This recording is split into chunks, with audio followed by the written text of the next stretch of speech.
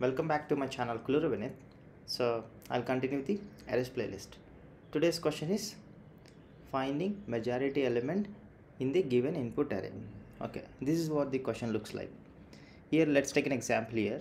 Our input array is 1, 1, 1, 1, 1, 1, 4, 5. So in this we should find out the majority element which is appearing greater than the half of the size of the input array. Okay, here in this case it is 1, that is why our output is 1. Understood, right? So this is the question, right? Now coming down to the intuition or approach that we could come up with this question is, what I'll do is straightforward naive approach. Take two loops and compare every element with every other element and see if they're matching. I'll keep on incrementing the count, and after coming out of the inner loop I will check if that count is greater than the nums dot size by 2, that is more than half of the input array size, then that would be our majority element. Okay, so let me write down that approach. Approach 1 using two loops. Okay, so let me name that as input parameter will be integers array and output would be the majority element which is of type integers. Okay, so here I will do two loops. Similarly,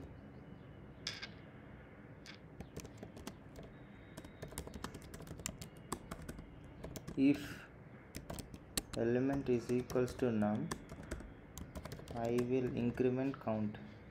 Let me create here one variable as, okay, let me create here. Okay, I'll increment count, and here if this count is greater than half of the input size array, then this is the required answer, right? Simple. Or else what we just throw a legal exception that there is no, we'll just throw exception, that is no majority element. Okay, simple. Take two loops and compare the element, and if they are matching, keep on incrementing the count, and if that count is greater than the more than half of the size of the input array, then that would be our required majority element. Fine. Now coming down to the time and space complexity, since we're using two loops, obviously this would mount to order of n square, and space complexity, it's just order of 1 since we are using just one temporary variable.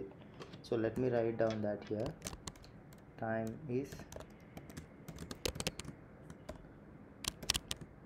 order of n and space is order of 1. This is order of n square.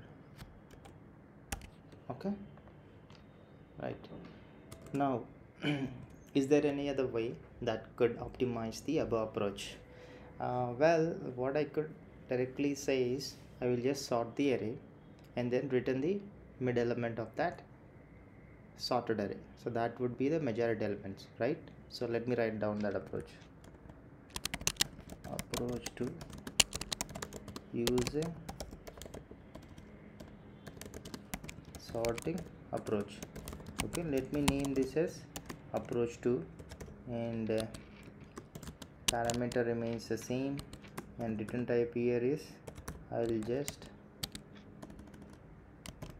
sort it, and I will return nums dot size by 2.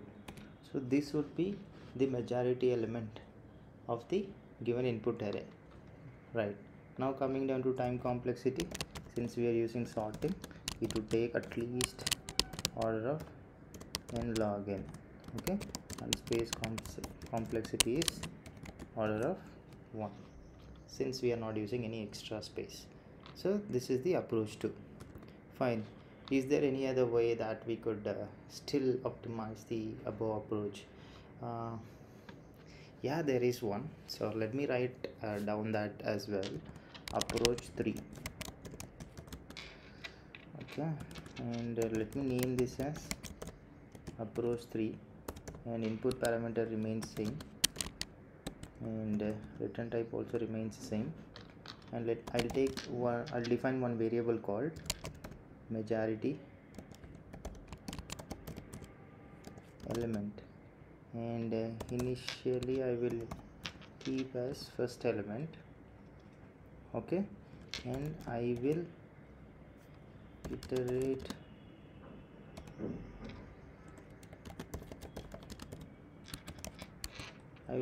given input array if nums of I is equals to majority element. What I will do is I will increment the count, so I will define that as well. Okay, I will increment the count, else if that is not matching, I will just decrement the count, and also check if the count is 0.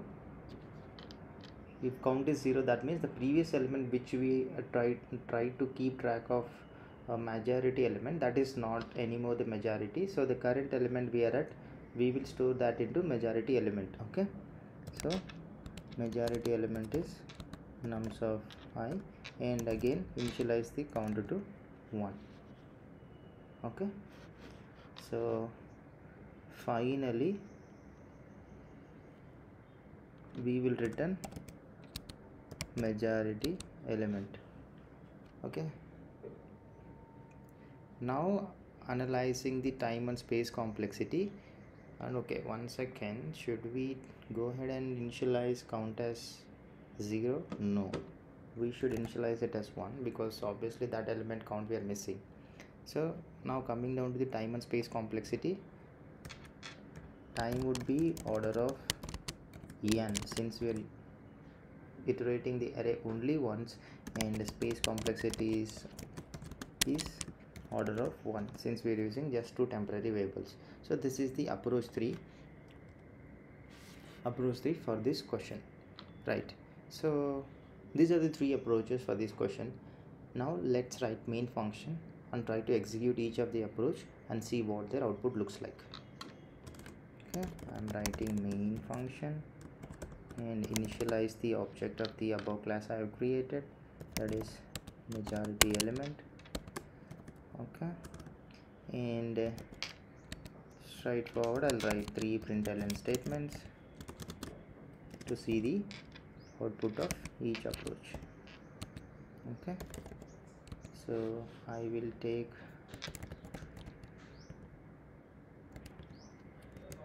the same example which I have shown earlier. So do the same for approach 2 and approach 3. Approach 2, here again approach 2, approach 3, and it is approach 3. Fine, so let's execute and see what is the majority element of 3 approaches. Yeah, there we go. As you see, the output of approach 1, approach 2 and approach 3 is 1, which is what exactly we needed. That is the majority element in the given input array. Yeah, so this is it for this video. Thank you so much for your love and support. Keep watching and keep supporting this channel. There will be a lot more exciting content coming up your way. Thank you so much.